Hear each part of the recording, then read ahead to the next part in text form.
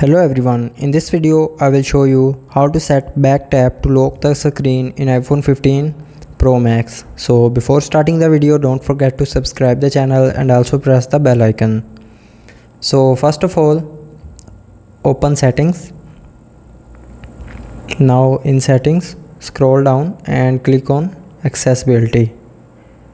Now in physical and motor section, click on touch and then scroll down to the end and click on back tap. Now you can select double tap or triple tap. You can select one of these two options. So for example, I choose double tap, and after choosing one of those two options, here you will see a lock screen option.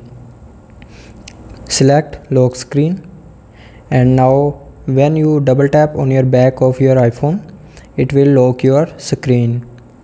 So I hope you liked the video. Thanks for watching.